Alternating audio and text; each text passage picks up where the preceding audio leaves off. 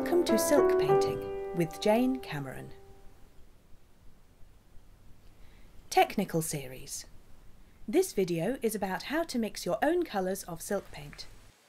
So following on, I've shown you how to mix the basic colours, and now it's going to be lighter and darker colours. So if I wanted to have these colours but I wanted them lighter, I would start with either some clean water, or today I'm going to use the white mixer.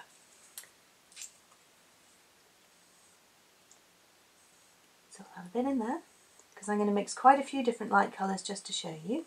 There we go. So, let's do various shades of purple.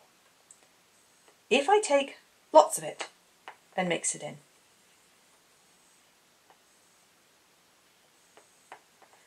As you can see, I can get quite a nice mid-purple.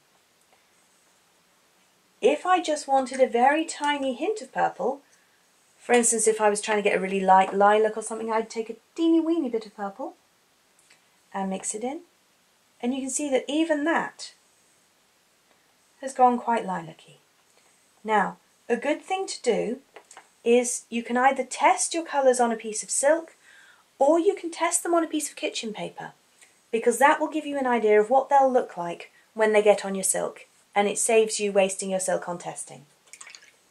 Okay, so how to create darker colours?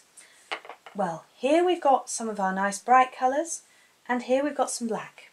Now, you always start with the lightest colour first, always, because if I start with black, however much I add to that black, it's never going to lighten up enough. If I show you what I mean, if I've got some black there, let's take a bit more black, there we are, and I actually think I want a sort of dark reddish colour. So let's take a similar amount of red, yeah, barely moves. You've basically got black with a very tiny hint of red. If we do that the other way round and we start with some red, we can be far more sensitive about the end colour we want. So, we've got some red, wash your brush, dry your brush, and the tiniest bit of black. And you can see there that even that tiny bit of black has taken that colour down and made it much more interesting. So that's where we started and that's where we've got to. So if I'd put a tiny bit more black in there, let's look at that, shall we? About the same tiny bit of black again, brings it down again. So you can see you can gradually darken your colour by adding tiny hints of black. You can make some really interesting colours like that too. If I start with some blue, let's have some blue. There we go. More.